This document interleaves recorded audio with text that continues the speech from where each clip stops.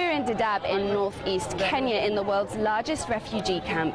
It's home to over 400,000 people, and there's been plenty of activity since early morning when people gathered across the 5 different camps for prayers.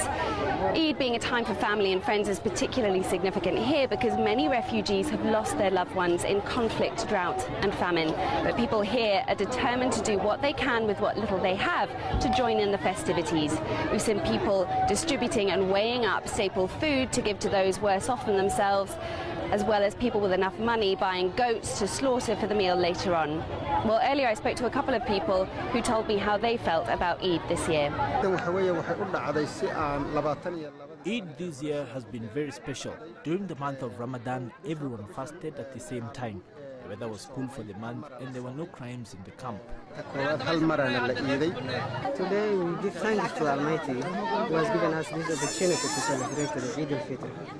And our family, my friends, those in the camp, those elsewhere in the world are celebrating, and we're very happy, and everybody is talking about happiness.